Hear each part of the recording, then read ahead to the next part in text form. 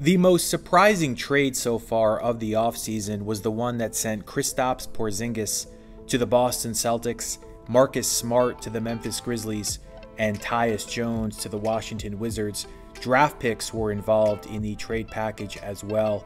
Without question, the best talent pound for pound in this trade is Porzingis, but it's understandable why some might feel losing Smart will hurt the Celtics in the long run because of everything he does defensively, his toughness, and the leadership qualities he brings to the locker room.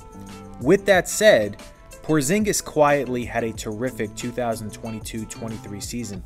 In fact, one might argue it was the best of his career, largely because he was relatively healthy and was given far more opportunity to showcase his all-around skills. Just from an efficiency standpoint, Porzingis was in a good rhythm most of the year. He wasn't that far from having a 50-40-80 season. He shot 49.8% overall from the field, 38.5% from three-point range, and 85.1% from the free throw line. The Wizards made Porzingis more of a focal point of their offense than the Mavs did, and even the Knicks when he was in the infantile stages of his career. In 2022-23, he took a career-high 145 shots in isolation per second spectrum. Never had he taken over 100 shots in one-on-one situations. He shot 46.9% in isolation this past season. Just to compare, in 2019-20 with the Mavericks, he shot just 25.3% in isolation, and in 2016-17, when he was with the Knicks, he shot 28.1% in these situations. What you might notice a lot with Porzingis is opponents playing him very tight and really getting up into his body, and the reason for this, from my perspective, is to try to get him off balance and test his base strength. Porzingis, meanwhile, uses his length so well that it's hard to contest his shots. But defenders had their most success against him when they gave him practically no space, as these clips highlight.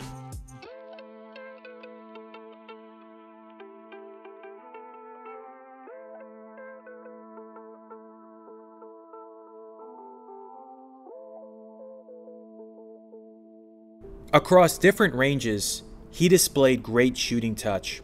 From 3 to 10 feet out, he shot a career-best 53.4%. Among the 18 players who took at least 200 shots from this distance, that was the 6th best percentage. Only Nikola Jokic, Nikola Vucevic, Luka Doncic, De'Aaron Fox, and Steph Curry had better marks. From 10 to 16 feet away, he shot a career-best 49.1%. He was one of only 18 players to shoot at least 49% from this range with a minimum of 100 attempts. Unsurprisingly, Kevin Durant had the best mark at 59.1%. Porzingis also uses the glass really well. He made the 3rd most bank shots in the league with 29 of them. Only Doncic and CJ McCollum made more. Another effective way Porzingis scored in 2022-23 was in the post.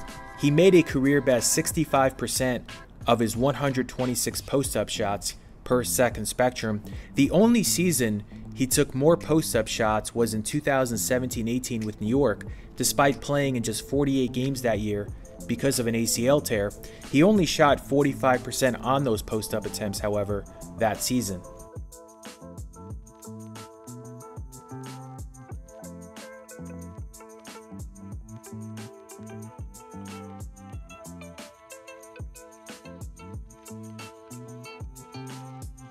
Although he didn't take a ton of them this past season, Porzingis shot it well from the three-point corners. He made 10 of his 21 attempts. I think with Boston, we'll see him take a lot more of these.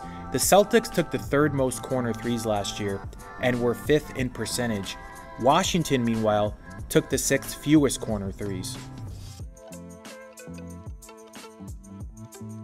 I mentioned this about Bradley Beal as well in the video I did on him recently, but what decreased for Porzingis was his movement shooting without the dribble. When he was with New York and Dallas, Porzingis was one of the few 7-footers that could shoot it from distance or anywhere on the court while on the move and relocating. But this wasn't really part of his repertoire with the Wizards. In 186 games with the Knicks, he took 64 catch-and-shoot on-the-move shots. In 134 games with the Mavs, he took 20 of them, and in 82 games with the Wizards, he didn't take a single one, according to Second Spectrum. As far as relocation, he took 368 with the Knicks, 213 with the Mavs, and 104 with the Wizards.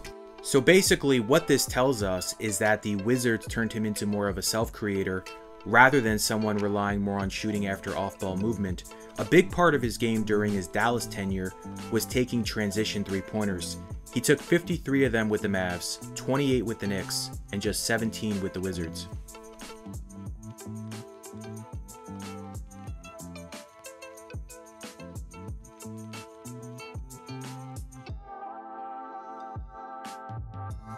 %71% of his made field goals were assisted in 2022-23. To compare, in 2019-20 with the Mavs, 81.4% of his made field goals were assisted. This past season, we saw him attack the basket far more both on drives and cuts. He had 46 dunks off drives, cuts, or rolls, the most in his career.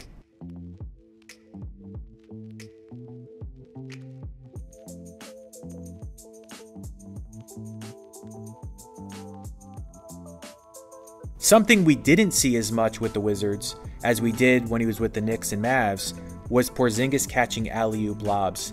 He only had 12 lob shot attempts last season and 20 altogether with Washington. He had 58 of them with Dallas and 45 of them with New York. With him heading to Boston, it will be interesting to see how he fares defensively. The Celtics are known for their switching on defense. In fact, they switched the second most times in pick and roll situations in the entire league this past season, with only the Nets switching more.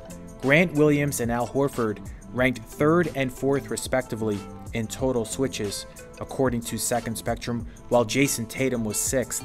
Porzingis, meanwhile, ranked 217th in total switches. Opponents took 22 shots when Porzingis defended the ball handler following the switch per Second Spectrum, but they only made 8 of them. Here are some clips that show Porzingis effectively guarding in pick and roll following a switch.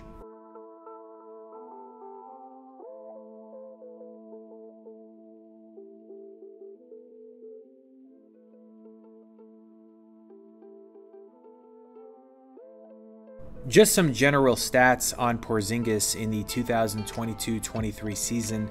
Over 65 games, he averaged 23.2 points, 8.4 rebounds, 2.7 assists, 0.9 steals, and 1.5 blocks, shooting 49.8% from the field overall and 38.5% from three-point range. He scored 20-plus points 46 times, including twice erupting for over 40. He set his career high on March 8th against the Hawks with 43 points. He also had a game on November 30th against Brooklyn in which he pulled down 19 rebounds. So that'll wrap up this video. If you like this kind of content, please subscribe.